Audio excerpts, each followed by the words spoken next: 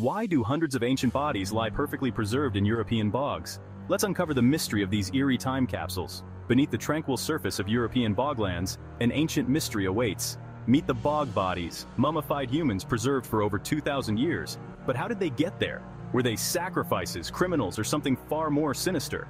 Scientists have discovered these bodies bear signs of violent deaths, stab wounds, strangulation, and even ritualistic markings. The bog's unique environment, acidic water, low temperatures, and lack of oxygen, acts like nature's refrigerator, preserving their skin, hair, and even stomach contents. Take Talon Man, for example. His serene face hints at a peaceful sleep, but his noose tells a darker story. Or Lindo Man, who met a grisly end with multiple injuries. Each body is a snapshot of an ancient world, frozen in time. And while we may never know the full stories behind these tragic figures, their preserved whispers continue to captivate and haunt us.